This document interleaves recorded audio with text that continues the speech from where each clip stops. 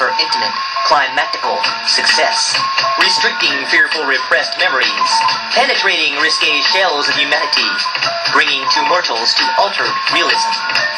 I long to whistle songs on a lyrical strum, transporting my soul like the red-hot west, stockpiling on my dripping honeyed back, feeling trickled melodic dust touch tongues, sensing the lusty chanted sting in eyes.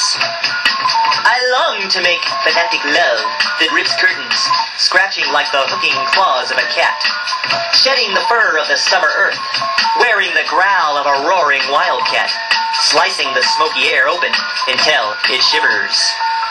I long to sing out torrid twofold nuisances between frightful romantic oppression and impassioned, uninhibited sexuality, speaking in rhymes, then confounding riddles. I long to make venturesome daredevil moves, reminding me of adventuresome intensity, of misshapen, daring, sumptuous, unveiling faces, exposing radioactive painted toenails dancing as a stark, sinful contrast to the monotone floor. I long to drink her arousing body, leaving me in a plastered hypnotic state of dizziness, transfixed on the drugged mental resources of red.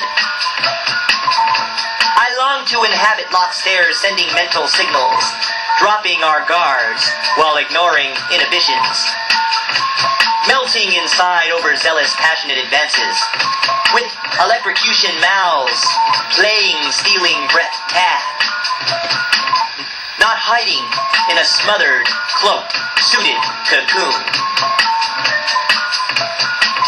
I long to know her unobstructed true insides, making her into the song she was meant to be,